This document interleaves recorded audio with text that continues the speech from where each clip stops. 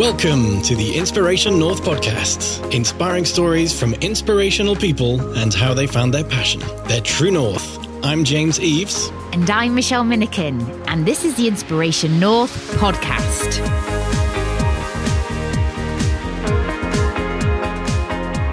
Today's episode, the importance of building business relationships with Paula Donnelly and James Hanson. We talk about the value of critical thinking and different skill sets in business. Good design doesn't mean reinventing the wheel, and how their two dream clients involve pizzas and fighting. James and Paula met at Campus North, a now closed digital co-working space based in Newcastle, when James first founded Layers in 2016. Now 5 years old, Layers is growing with a team of 8 and serving clients internationally. They both love their work and believe that anyone can be good at something with enough practice, but to be truly great at something, you need to love what you do. They believe that having an end solution that looks great should be a given, and functionality doesn't need to be sacrificed for aesthetics. Their mantra is to work collaboratively with clients to deliver purpose-driven solutions, not just pretty pictures.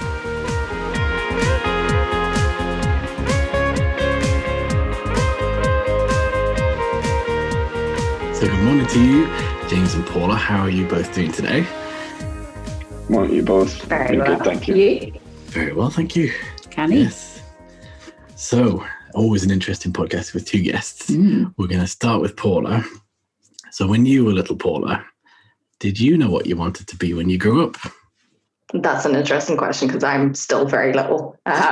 So maybe younger is a better term. I've always been interested in sports. So as a kid, I used to watch Gaelic football on the TV a lot. And I kind of wanted to be the person that used to run onto the pitch and help the people that were injured. So I applied to do physiotherapy at uni and didn't get the grades to get in. So I ended up doing sport exercise and nutrition instead. But between physio and PE teacher, I didn't really have a solid, I really want to be this when I grow up. I was just interested in sports. Okay. So when did that start? How young were you? I've always been interested in sports. So basketball net up in the garden.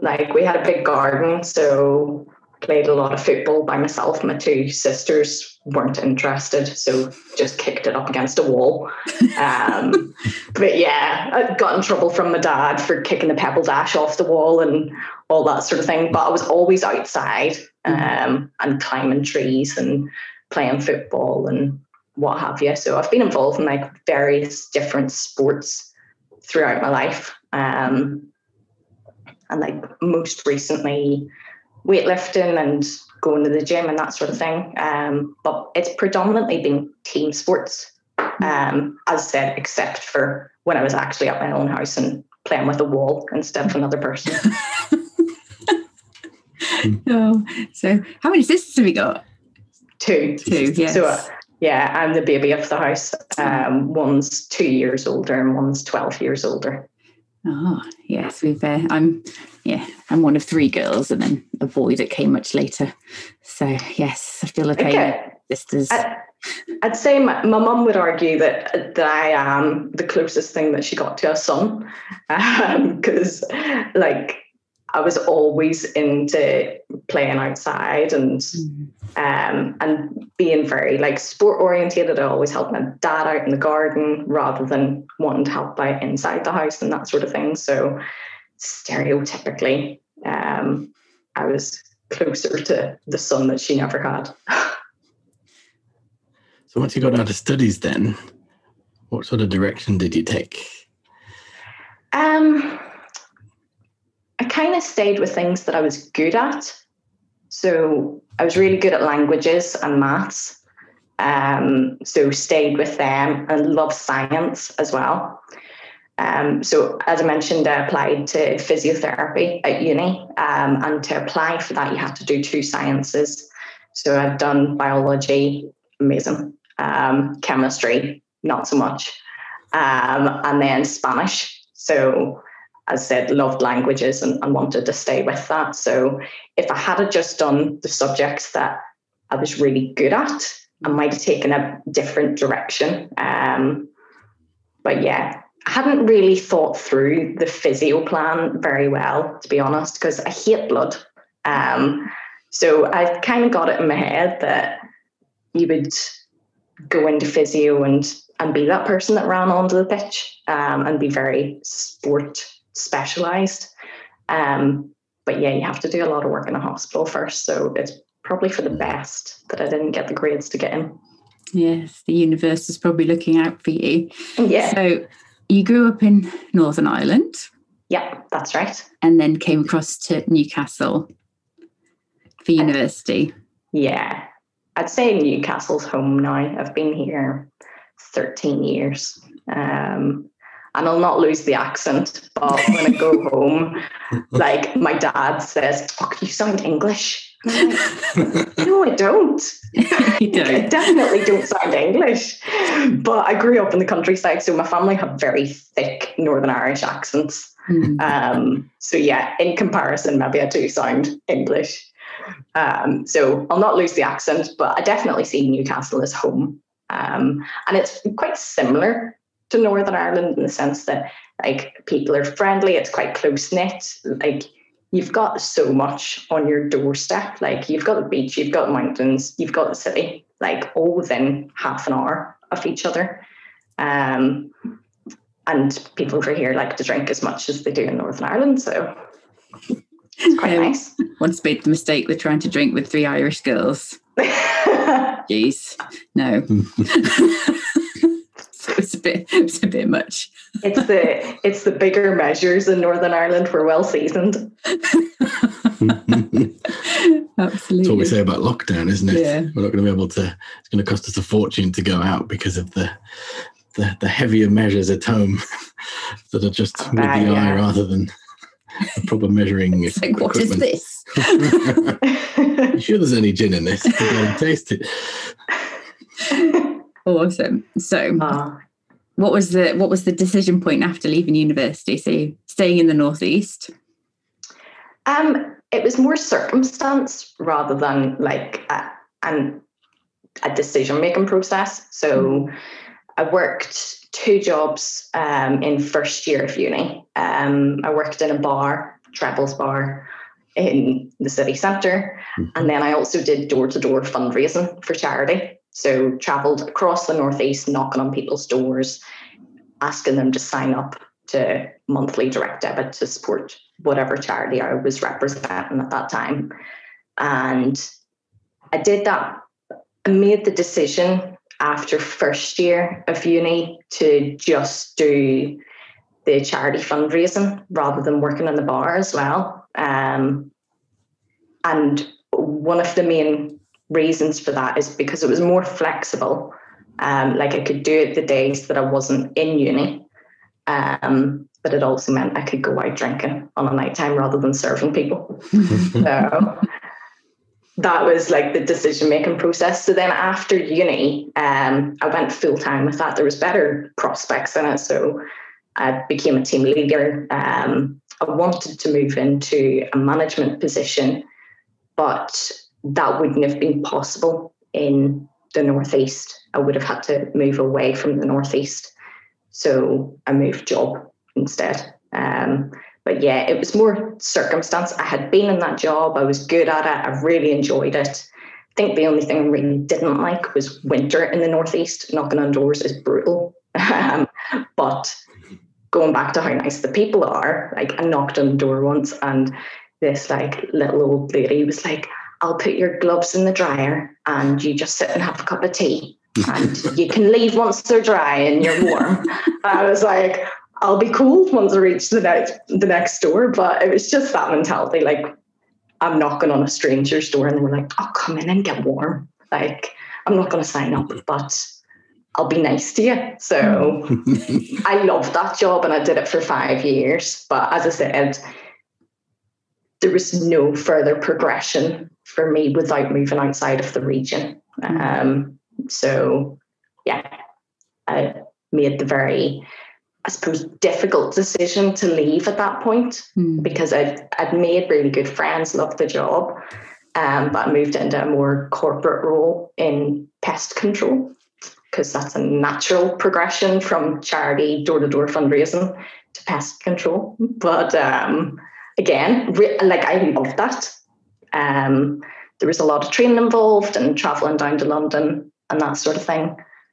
And it was very different and a lot to learn. But yeah, it was like that side of things was cool. So cool. So what got you to Campus North? So when I was at Rentokil Pest Control, I had been there about a year. First job in a corporate world, I suppose.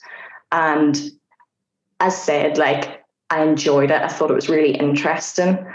But the one bad thing about that is you were just a number.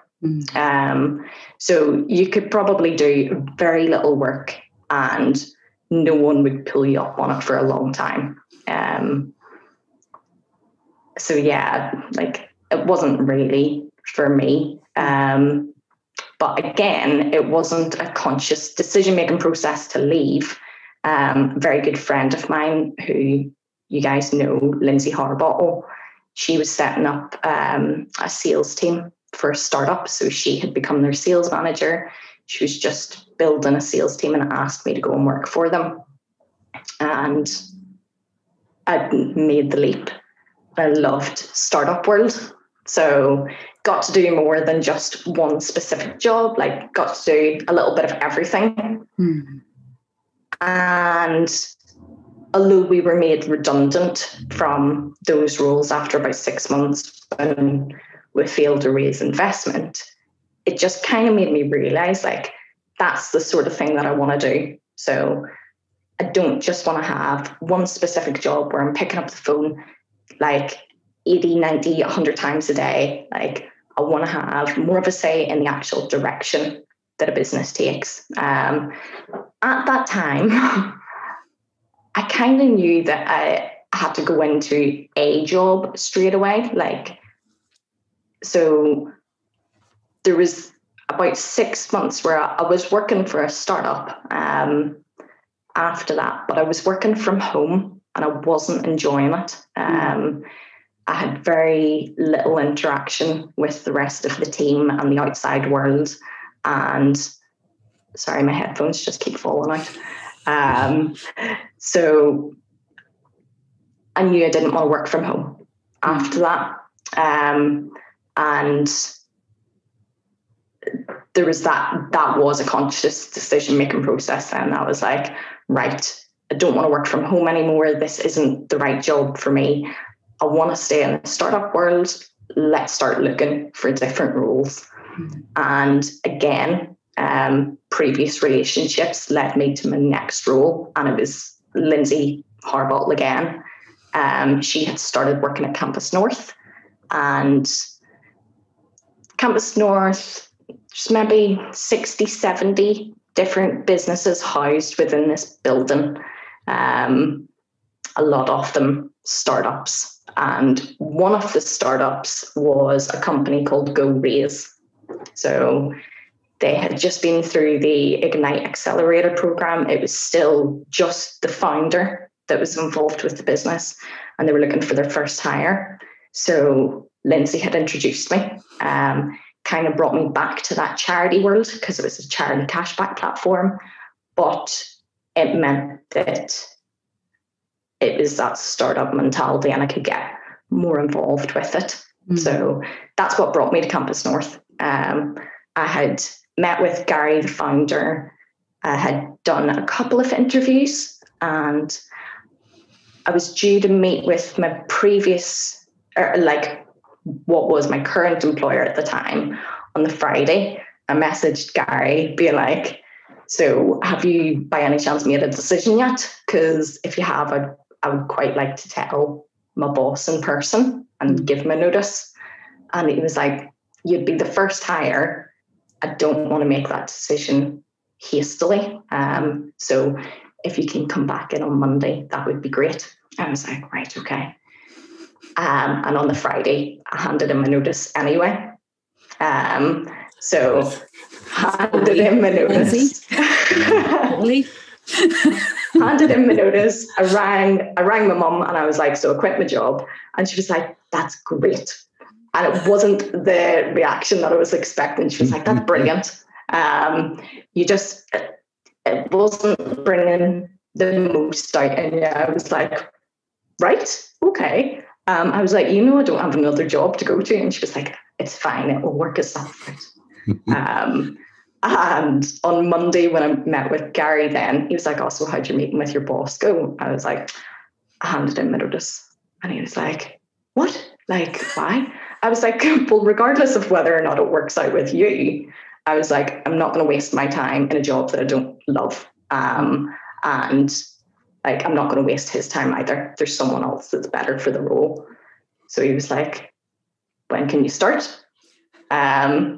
He was like, I didn't want to take you away from like a secure environment, but while you're in this position, let's make a go of it. So I was with Go Race for 4.5 years. And yeah, in Campus North that whole time. So made a lot of friends there, and absolutely loved my time at campus. Awesome. I think we should pause there because in parallel, James was existing, wasn't he? So yes. So shall we go? We should go to James and then we'll tell the story of how you came to be afterwards. Worlds collided. I know, the worlds collided. So, James, you're a local boy, aren't you? Yeah, I'm from Consett originally. I actually grew up in Castleside as a young boy, and then there was no one around. There, just me, my brother, my sister for a bit, and then she went travelling. Our parents and all of the retirees that lived around there at the time. Wasn't really anybody else. We moved to Consett when I was around 15, I think, 14, 15. Didn't really change schools or anything like that, but it was kind of it felt like I was closer to where all the cool kids were at the time. If anybody listening from Newcastle been wondering how many cool kids live in Consett, but that's where I'm from. And did you know what you wanted to be when you grew up? I always knew I wanted to do something sort of creative. I would have said, like, when I was young, I used to say I wanted to do something with art. When I was good, you're young and you're good at art. That's the subject. Everyone says, oh, you're good at art. Not really sure how many people make money as an artist. And then when I got kind of to that like stage where you get like careers advice at like school, I kind of explained the kind of things I liked, and I was told, oh, you should be an architect. They make a lot of money. And I was like, oh, I'll do architecture then. And then kind of like buildings, like drawing. It seemed like something, like drawing was a big thing. Like you could draw stuff and that made sense. It sounded like a business. And I did, knew I was going to do something like that. It didn't work out like that. Turns out I didn't like architecture. It's quite boring other than the drawing, the building. But yeah, I mean, like picking up on kind of what you guys were talking about with Paula, I base a lot of my like GCSEs and A-level choices around the idea that I am going to do architecture. I did art GCSE, didn't do art at A-level, but at A-level I did maths, physics, psychology, and graphic design. They were my... Didn't fancy like 2 years of like doing something easy then? No, I quite so the other thing I think is, like, as a kid, I suppose like the bane of my parents, more my mum, because my dad used to work as an oil rigger, so he worked offshore, like 2 weeks on, 2 weeks off, 3 weeks on. You know, like the kid that always asks why. Like I'm the kid that like always asks why, not just to like wind someone up, but just genuinely wanted to understand how things worked and stuff like that. So a real kind of problem solving like mindset. And although up until about GCSE, I wasn't particularly good at maths. Like I was good enough, like clever enough to do maths, but I certainly wasn't top of the class. Until I got a really good teacher in when I did my AS levels, and didn't like, without her help, I don't think I'd have had the confidence to do A-level maths, even though I knew that at the time I needed it for what I was wanting to do. And I love physics because I just love working out how things worked, that sort of thing. But there's this leap between AS physics and A-level physics that was quite interesting. Didn't do so well in the second year of A-level physics. I found it like, I hate tests, like really don't think that necessarily the best way to judge people on what they're actually good at. But as far as tests go, I remember sitting in my final, I don't think I got any score in my final physics exam. And I just was reading everything going, where are the questions? Like there was no questions. It was just like statements, and then it's a piece of like a blank face for you to write something in, and I'm like, I have no idea what do you want from me. Yeah, I spent 2 years and I have absolutely no idea what I'm supposed to do here. It was quite, and at my class I remember being quite across the board. Nobody did what they were. Well, there was a couple of exceptional students, which is great, but there was a lot of us who did not do very well in that exam. But I actually found that I quite enjoyed psychology. I wish I'd actually done a bit more in psychology. It's just, I did that kind of, I think the school that I was at, I went to St. Bede's Comprehensive in Lanchester, and the way that kind of, classes were structured, it was like, well, you've picked those three, so your options for your fourth are, and I can't remember what else the other things were, but they certainly weren't something I wanted to do. It was probably French or something like that. I definitely want to do that. So I did psychology. But yeah, I would have liked to done a bit more of that, but I didn't. And I just knew I wanted to do something creative. I ended up finishing my A-levels though, and it was really weird because I kind of spent my whole school life kind of, I know exactly what I'm going to do. And then I finished my A-levels and I was like, I know exactly what I'm not going to do because I've tried it a little bit and it's crap in my mind. It just wasn't what I wanted. So I was like, well, I want to do something creative. So thankfully my art teacher, who'd been, to be honest, was quite annoyed that I didn't do A-level art. And I went kind of back and chatted to her a little bit about it. And she said, well, go to Newcastle College, you do a foundation diploma, where you get to try like all the different sort of elements. And then from there, then you can make a decision, specialize, and see what you want to do. And I was like, all right. And even at that point, I entered thinking, well, I was going to do architecture, so I'll probably do 3D design. But just loved graphics design and visual communication, and was just like, this is kind of like the most simplest and quickest route to doing something visually that communicates a message. And I kind of fell in love with that and decided that's what I was going to do. So on the one hand, I've always known I was going to do, but that sometimes changes. And just kind of work towards that and just kind of see how it goes. Other than that, I mean, Paula mentioned sport. I really longed to be good at football, to join in and play football, but I was terrible at football. And I did a lot of martial arts. So my dad took me to martial arts growing up, and it's strange when you kick, because I did love it until I realized that no one that I hung around with did it. And I was like the weird kid that did like taekwondo and hapkido and stuff instead of playing football on a Saturday with everybody. I'd been doing it since I was very small. So I was like, as an early teenager, 12, 13, I was like going across the country doing black belt training sessions and stuff like that. And it was just kind of strange. I kind of fell out of love with that when I was like 15, and I was like getting a bit independent. I was like, I'm do what I want, and what I want to do is football. And then after a year of being terrible at football, I started to go back to martial arts. But, yeah. And then it was again as like there was a short period of time where I kind of thought about, well, I did compete in martial arts. So when I did jump ahead at university, eventually I did actually start doing some other martial arts, kickboxing and Brazilian jiu-jitsu and stuff, and started to compete in sort of full contact stuff, and really got into that. Like I was going to use a diplomatic term, but I was an overweight, like fat kid, like, and then I was still overweight and unhealthy at uni. I am overweight now, but that's we'll blame lockdown for that. Yeah. But like at uni, I had a bit of a health scare, and then after that, I was kind of refocused and determined that I was going to like get healthy and fit. Found kickboxing, mixed martial arts, and Brazilian jiu-jitsu. Did that, got really fit, and then started competing and was fairly good at it.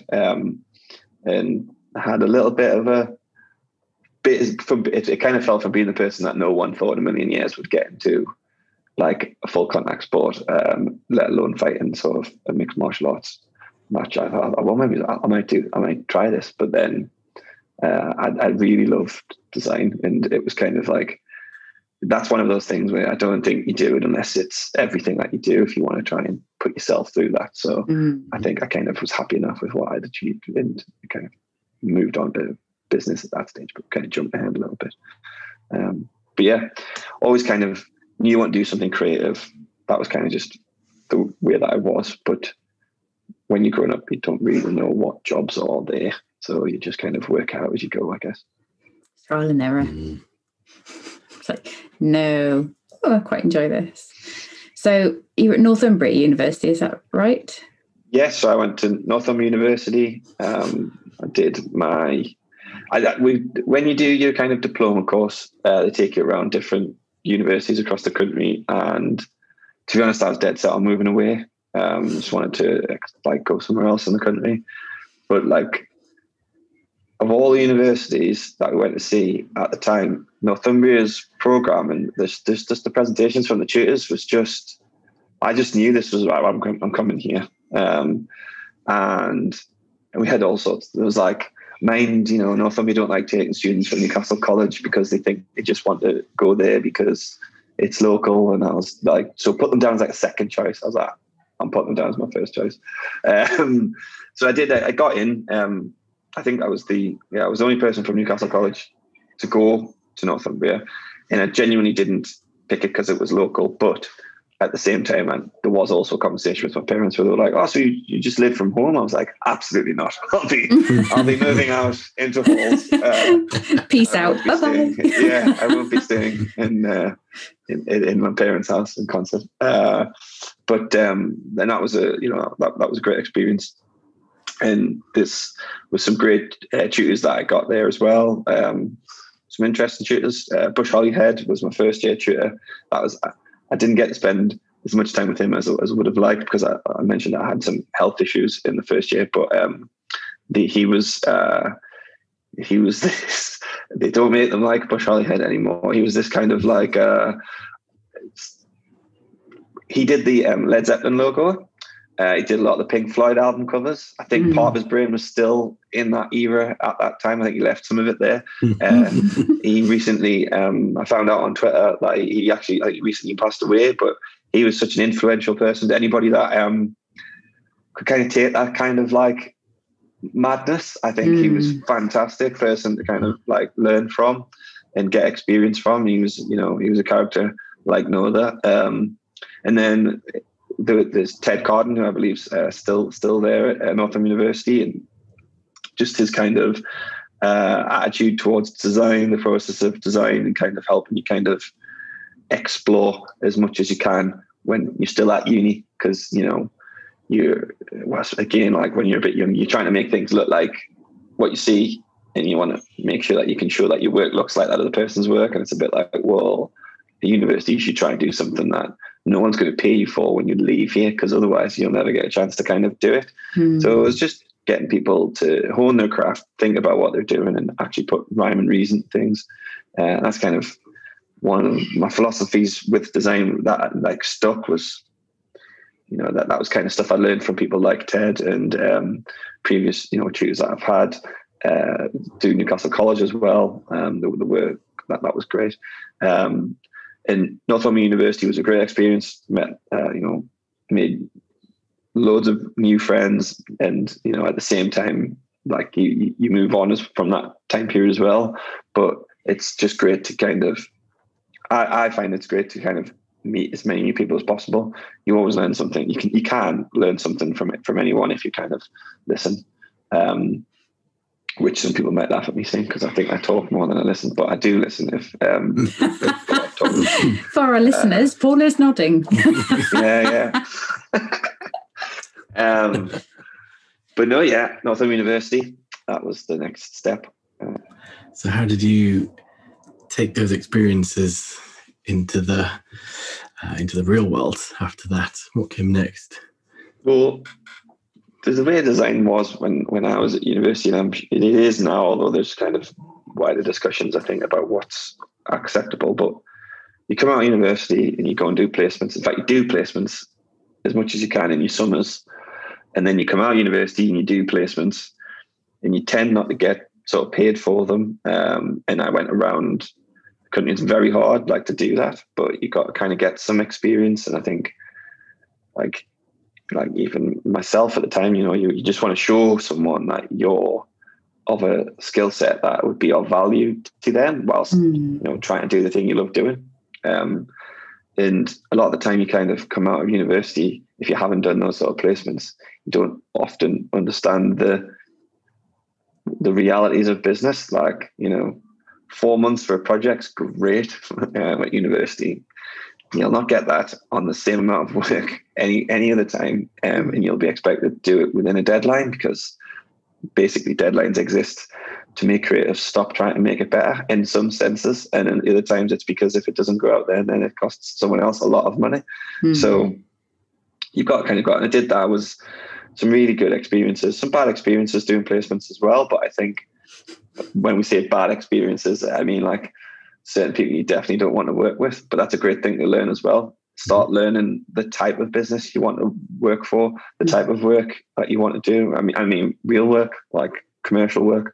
And I went to places like London for a bit, Leeds, Liverpool, ended up here before I got my first job. And I worked for a brand in, they were graphic design predominantly when I started, and they were kind of moving into more branding, which was perfect for me. It's what I wanted to do. And I think I was a key part in their kind of transition to that, and which was something else to think about to any sort of graduates or juniors when you're starting. I had friends who moved, like it was Surreal Creative was my first job up here. I'd had a couple of short-term paid stints at different places, but not like a full-time contract.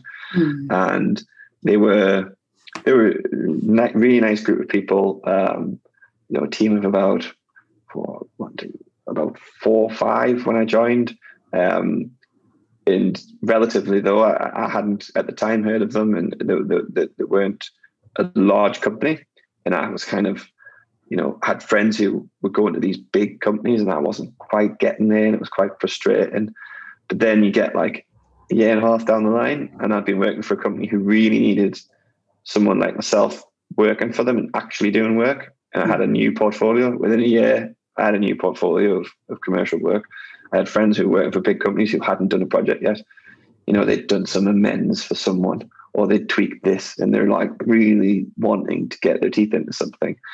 And again, that's just kind of the realities of commercial work. You need to kind of think about where you'll get the best opportunities. And that can be a big company. It's just kind of the luck of the draw sometimes. It's just look out for your kind of own interests when you're starting out. Don't wait for it to come to you. I think you've just got to kind of go and look for that. But gained a huge amount of experience there, and kind of stayed there quite a while. I was there about 6 years. And we, were eventually kind of doing work for the likes of Stryker in the US. Ian Smith, who's still the MD of Surreal now, would go out and get them as clients in Europe, Portugal, Iberia. We could work around there. It was an exciting time. It was really cool. It was a lot of learning there as well. And it was that whilst I became a kind of branding was kind of my specialism, I really wanted it to be seen. And as the kind of world shifted, where I think it's fair to say that, like back then, a lot of businesses like Surreal had kind of grown out of the print-based industry, and that wasn't the way that the world was moving. And really, you needed to kind of represent your brand experiences first and foremost. When I was online, would be seen now. You probably just see on a screen, like whatever that screen may be. And I was kind of acutely aware of that, and I wanted to kind of move on and do more digital work. I did, look elsewhere and kind of moved on for a bit at other places, but just didn't quite find what I was kind of looking for. And also going back to the what's the word, like that problem solver mindset, like my favorite, and the idea of the type of work I want to do. My favorite projects when it came to the digital side of things, like I'm not a developer. I don't write code. That doesn't mean I don't want to understand the sort of fundamentals of what it is we're doing, because I want to be able to suggest something that improves the solution we're doing. And we don't just do it. We don't just do it this way because we did it like that the last time. And that's a really good model in certain industry models to do things so that you have efficiencies. Like we do it this way because we're really quick at it. Like that's, fair enough. That's one business model. It's not ours. But it's more about trying to find like what's the best solution for this project. And that's kind of, the more I kind of get older, I think that's kind of just a little bit about what interests me in design is the like problem solving part of it. So that was kind of my move, obviously from university then into initial employment. And then I kind of did a couple of different stints for digital, more digital focused agencies, but the kind of drive to start something was kind of burning already. I think at that point, I was trying to work out how I was going to do it, basically, which I think is the other, what's the word, like fear you have when you kind of start out. It's like, what is the first step? Like, it's quite tricky. But yeah, that was kind of my move from university into commercial design, if you like. So what got you over that fear? So as a bit of a cop-out, I was kind of a couple of friends who I was going to start a business with. We all were in the same sort of boat, like we want to do things differently. We had this passion in that. Where are we going to get the money? It's like, right, well, so we basically had a 6-month plan, and we were going to work for 6 months, putting money aside to basically try and save ourselves like 3 months, like running costs for basically for our salaries. And then, with our naivety, in 3 months would have full list of clients by then. It'd be fine. That was the plan. And then we were doing this extra work as sort of on the side as freelancers to try and, in our free time, to try and weekends, try and build up that extra cash flow. And in doing that, we met a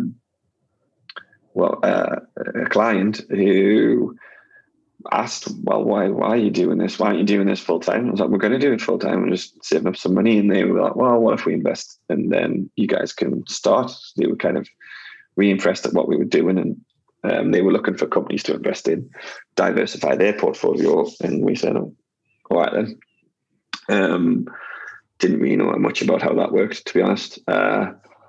Should have probably looked into it a little bit more, but we just jumped in with both feet, and then we've kind of cracked on with it since then. I say that I did say there was 3 of us that were going to start a business. It was just me that jumped in with both feet. Everybody else waited. One of my best friends, Andrew, joined me 6 months later. Another friend, Will, he got some offers in the meantime that were too good to refuse, which is totally fine. And that was kind of how it started. I just kind of was like, well, I'm ready to make the leap, so I'm going to do it. So I didn't want to lose that opportunity. So I did. handed my notice in. And then January 2016 was basically starting a business and needed to know where I was going to start it from. And that's kind of where Campus North came about. I know Paul has mentioned friends recommending places, and I knew about Campus North through someone that I'd met actually at Surreal. So Lindsay Britton was my contact. She said, "Oh, come down and check this out." And I remember going down the first time and just being like, "What is this?" And then thinking, "This is great. This is, it reminded me a lot of university, like the kind of that atmosphere." And it definitely was something that really excited me. I did try for about a week or so of like working from home, and although I'm much better at it now, at the time I found it very stressing working from home. It was just like working from home, and I never left work. And when you start a business and you've got everything else going on, and you're just kind of like, right, well, it's the end of the day. I'll go over there and I'll start watching the TV. It's like, that work's literally here. I can see it out the corner of my eye. Like, no. So yeah, I didn't like it then. Campus North was a great way to kind of co-working space and starting out, and we can kind of chat a little bit more about that, but it was something I wasn't expecting, and really lucky to have been one of the people I think that got experienced that in Newcastle before. Kind of sadly isn't there anymore. Feels like we missed out. Oh, the stories. Oh, you've been. I've been loads of times. Yeah. Yes, that's how I met Lindsay. That's it. Right? Another connection. Yeah. So was it one of the Lindsays that then introduced you both? That happened. Our desks were quite close together, Paul, weren't they? Yeah.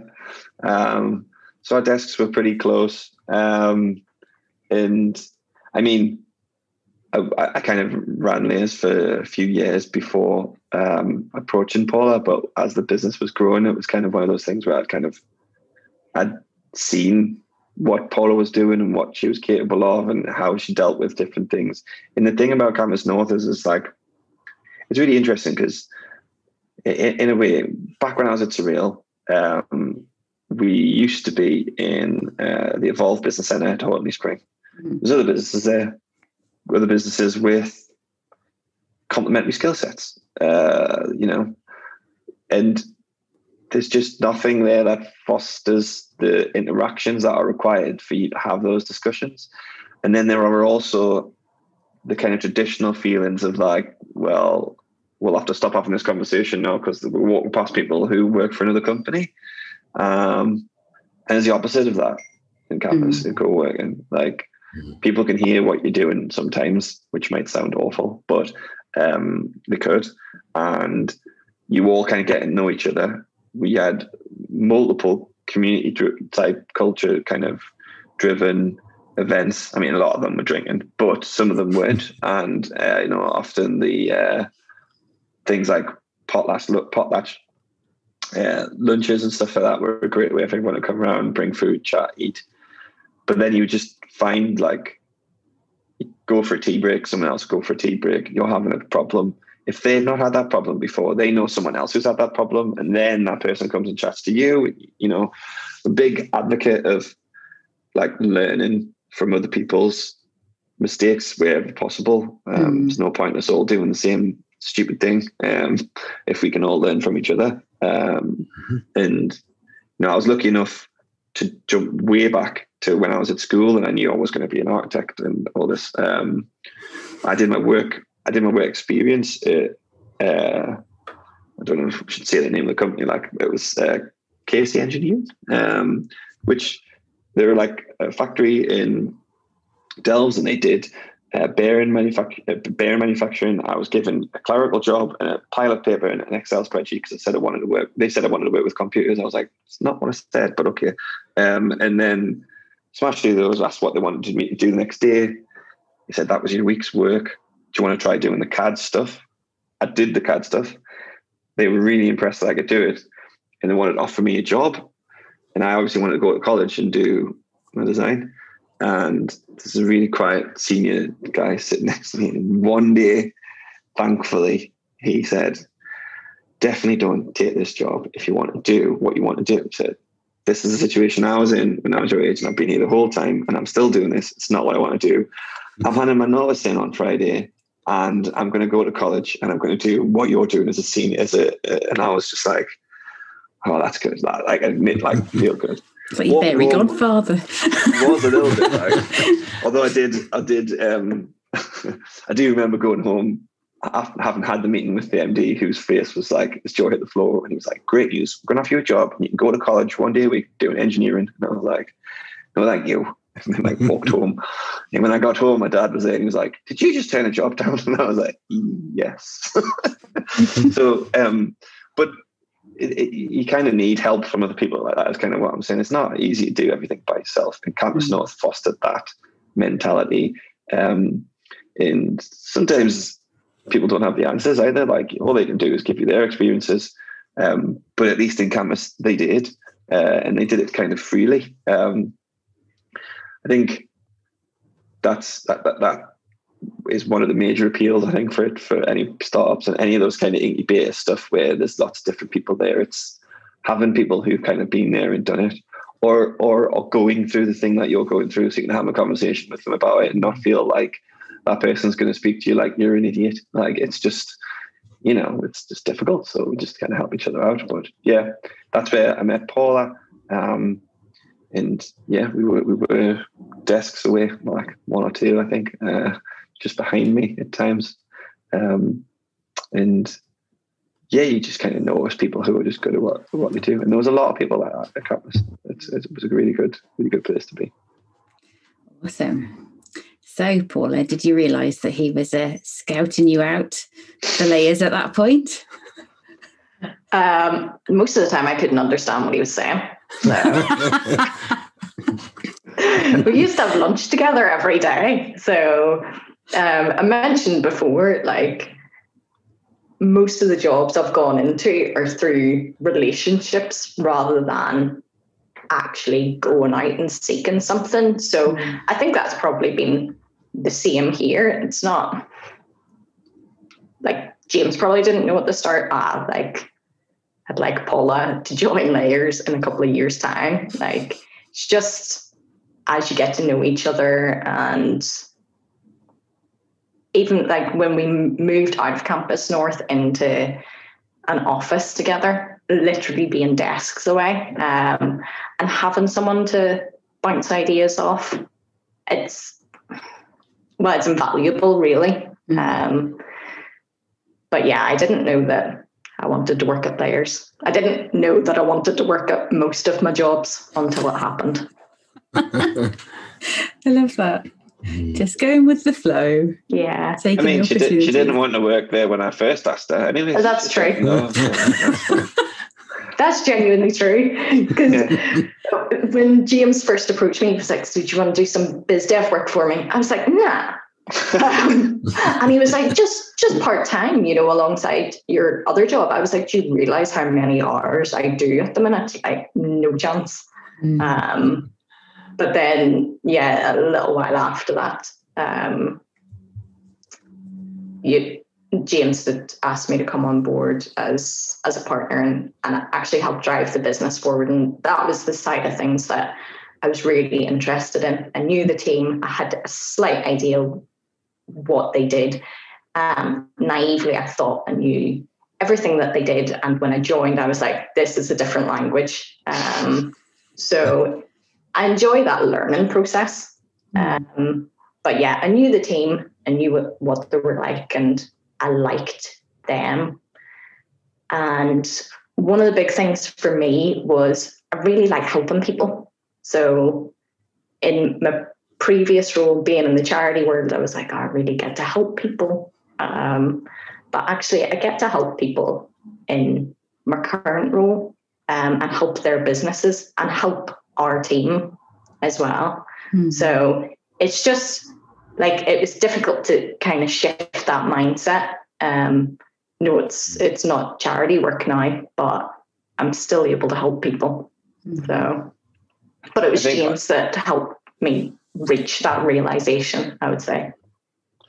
I think it's kind of a mutual thing in that, like, as you can tell, I think Paula's got a really good, strong set of sort of moral values that match her business sort of ethics. And there's a weird thing in campus as well, which I would say, when it's not from a campus point of view, is when you start out on your own, like everybody does the cliche of like, you wear so many hats when you start a business and that. And it's like, yeah. But I love design, and I'm really confident in my design abilities. But I also, something I should have said about both Northumbria and Newcastle College and Newcastle University, at the time had a really strong critic culture. So you'd come in at the beginning of the week and you'd all talk about your designs, and you'd get feedback on it. And you'd get told what people thought was wrong with your design. And that's cool. That's good. That shows you the things that you can't see. And it was weird because it's something that you need to have a sort of skill set to be able to do it critically. And I found in campus when I started, I designed something. I'm the only person at the company. I'd look around, it'd be the likes of Paula, or often I was quite close to Sol. I don't know if he was a Sol from what's Sol's Web Sand. And you go, I've done this, and it's blah blah.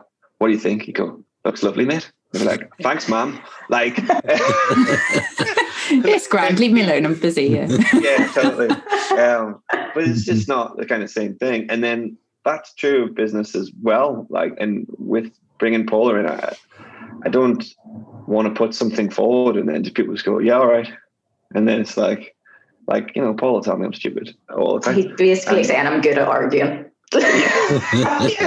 Arguing your case for something. And I can't remember that famous quote, but it's like that, everyone's got an opinion, but you need to back it up with reasoning, because otherwise, well, whose opinion are we going with? There's not much point. We want to be successful, and we want our business to be successful.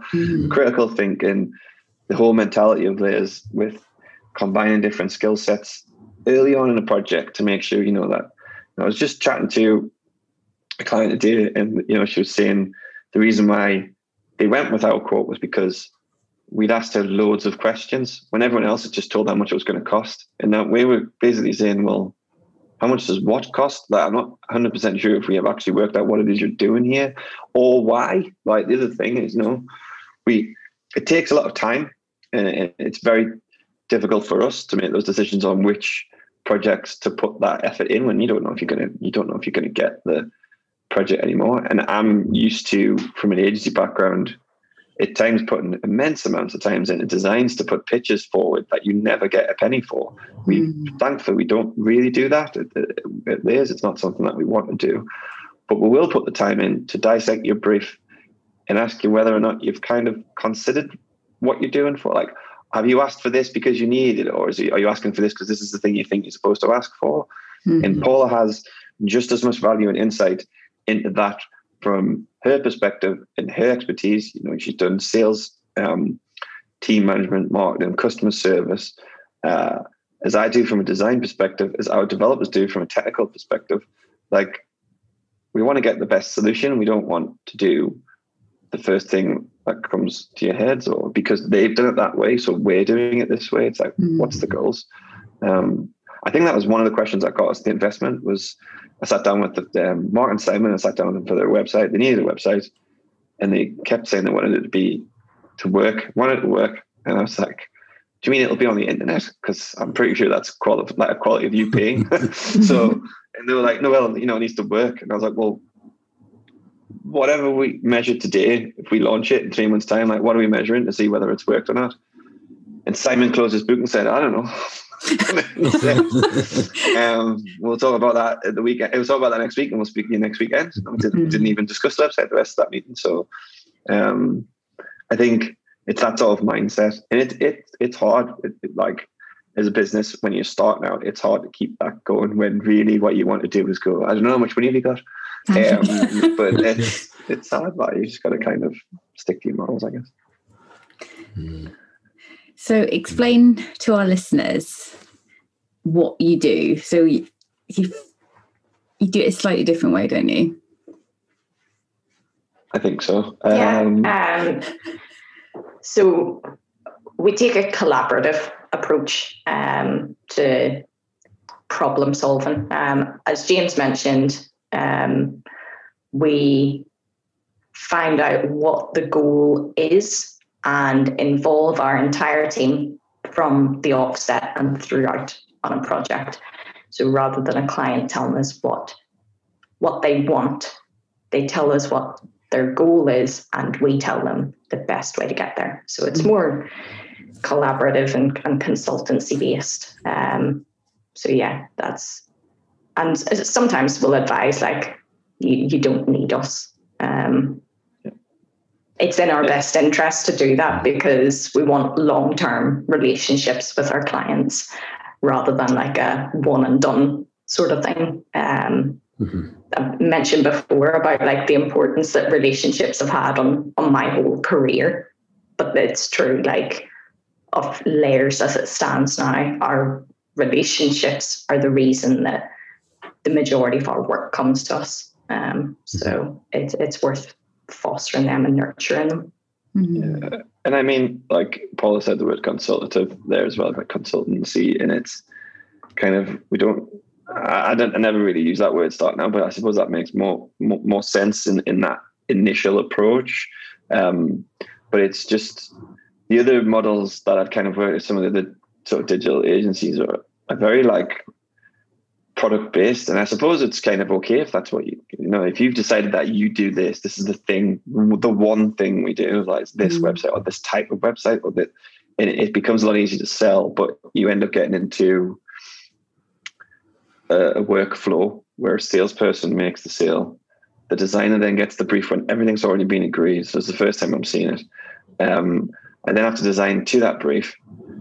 And then if that goes okay and nobody along the way suddenly has the epiphany that, wait a minute, we're designing the wrong thing. It's like, right. That then goes to a developer who sees it for the first time when the designs are finished, and they're like, well, great, thanks very much for involving me. But that is a really efficient factory line that you can kind of put stuff out and you can grow that and scale that. But it sounds boring to me, so I didn't really want to do that. And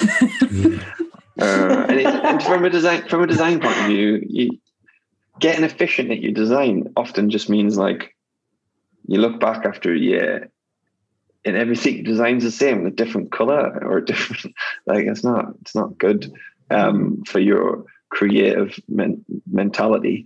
But at the same time, you don't have to reinvent the wheel, and we have to look with, like, when, as Paul is saying, like what is it they're trying to achieve? We have to still try and achieve that within clients' budgets and timelines, and within the reality of business. It's not, we're not artists. Which is I love that. Awesome. So, is there anything else we need to talk about before we lower the tone slightly and move on to the quick fire round? Oh, I'm looking forward to lowering the tone. It's not that lowery tone, actually. Sorry. Could have been a bit more edgy. I know, we need to be a bit more edgy. So, James, we're going to ask 2 questions and then take it in turns to answer. Yeah. So question 1, we'll put this to Paula. I can take the Inspiration North lamp. We rub it, the genie comes out, and you're granted a wish to have any dream client that you could choose. In the world. In the world, who would you choose? Papa John's. Papa John's. Yeah. So we've actually talked about this before. Papa John's and the UFC were on there, but for me, it's Papa John's. Love their pizza, like genuinely love it. But every time I go on to order, it just frustrates the life out of me. Like their website doesn't work. I end up getting booted out. It's like, no, you can't log in.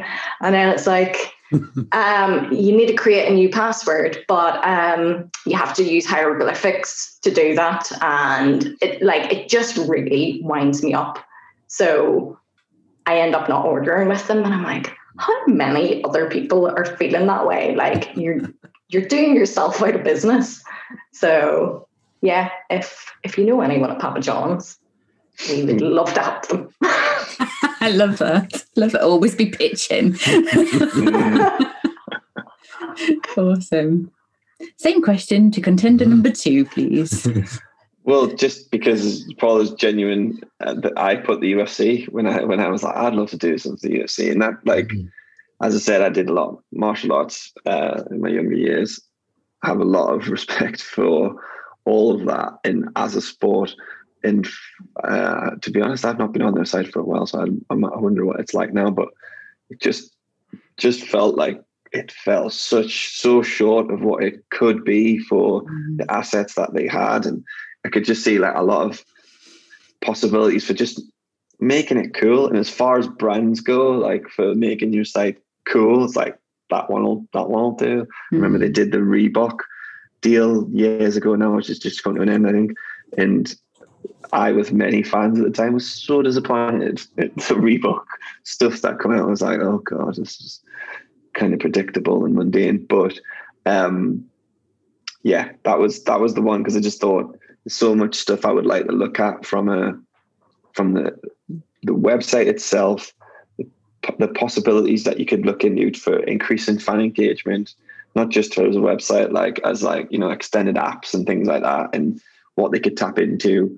I just think there's a lot there, and for a brand itself, it has such good assets that you could play with in content.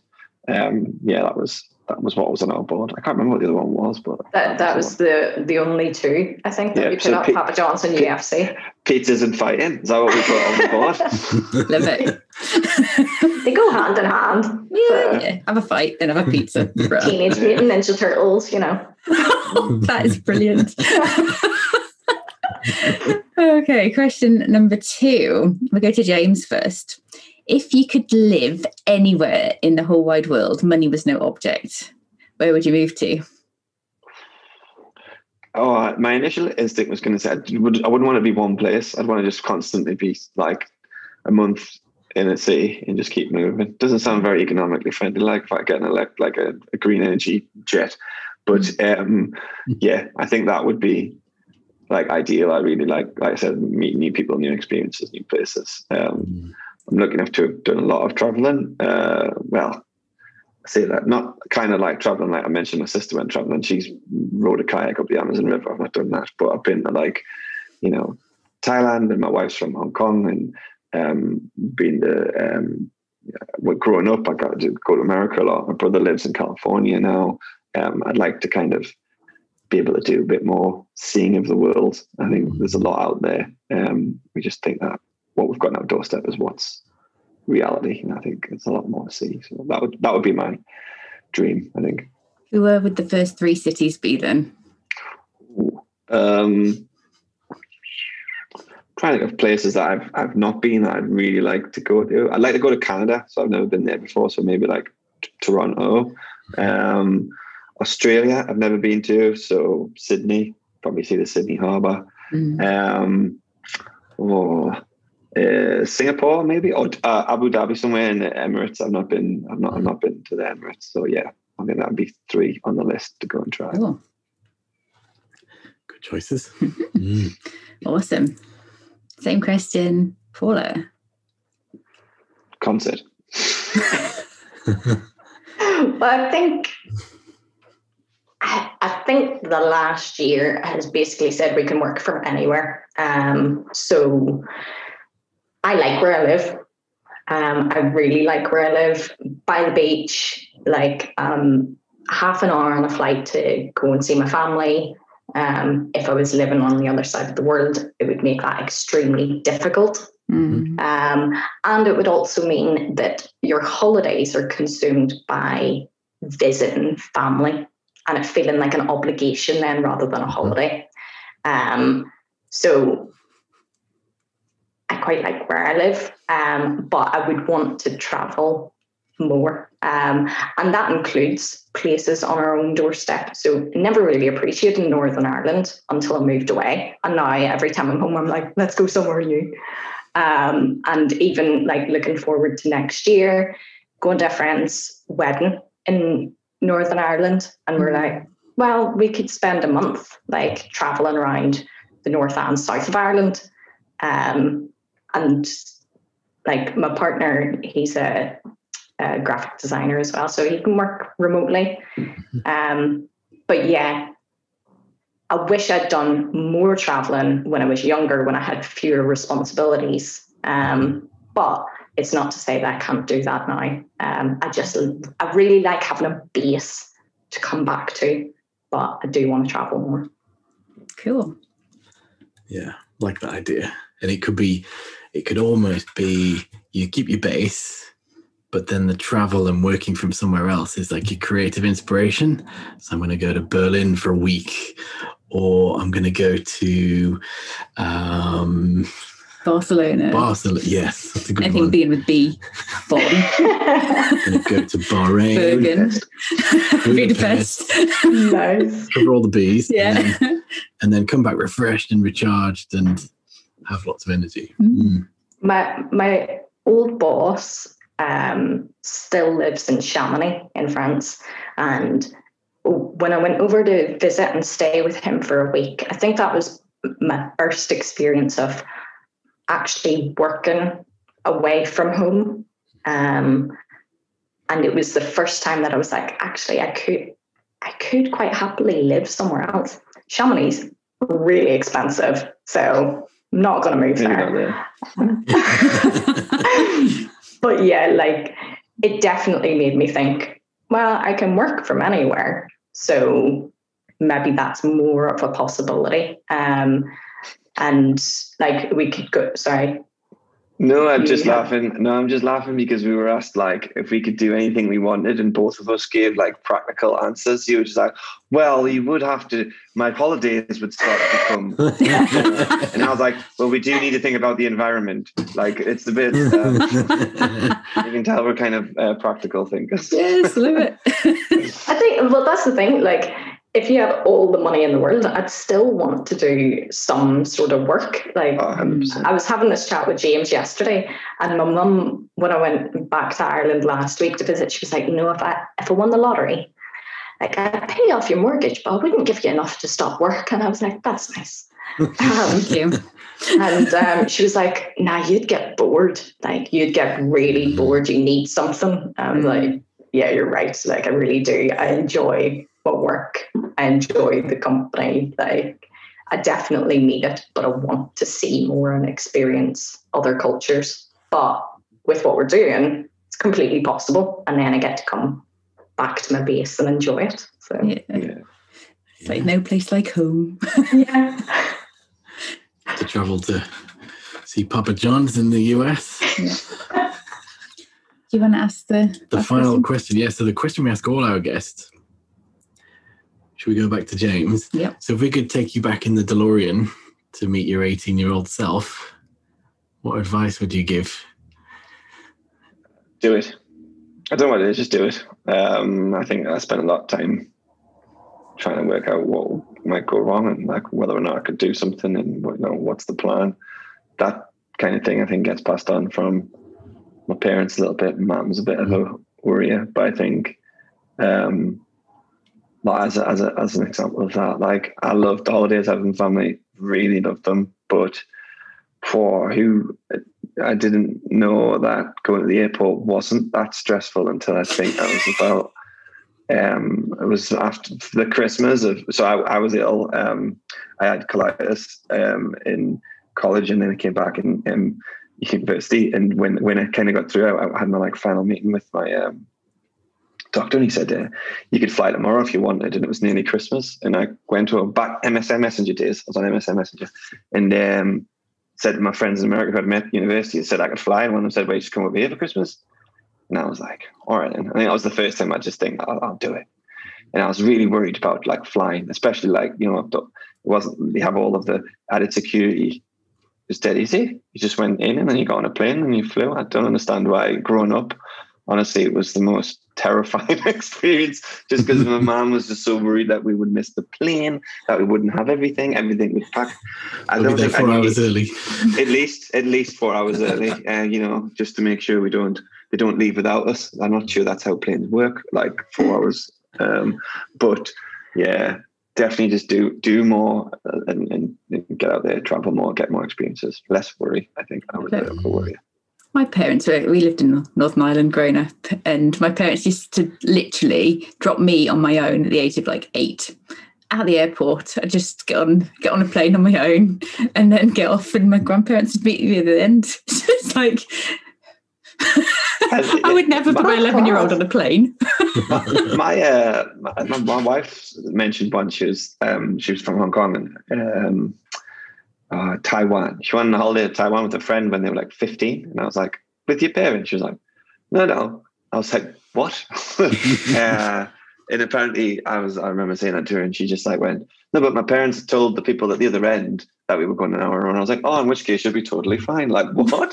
Like, yeah, that definitely wouldn't have been on my parents' list. And I mean, yeah, it's just I don't know, it's just a kind of a different mindset, I think. I was certainly sensible enough to look after myself. I just didn't back myself yourself a bit more, I think. But yeah. Don't be daft, like. Awesome. So, Paula, getting in a time machine just to mix up a bit, what advice would you give to your 18-year-old self? This one's a really difficult one for me, because I genuinely think that if even the slightest thing had been different, then I wouldn't be the person that I am now. And I don't know. I quite like the way that my life is, the friends that I have, all that sort of thing. And I don't think I would necessarily want to change that. I think the lessons that I've learned and whatever that happened, what seemed late at the time or seemed traumatic at the time, but it's like I wouldn't necessarily be the same person that I am had those things been different. I'm not really one for changing past. No. So sit down. Nice Papa John's pizza. Yeah, I might just be like, wait until you're 30. It's unbelievable. I love it. Leave the suspense. Yeah. I'm not going to tell you anything. That's brilliant. So for our listeners, if you would like to follow James and Paula's work, the great brands that they are working with, then go to the website layers.studio. We have really enjoyed chatting with you today, so thanks for joining us. Thank you. Thank you. Thanks for having us.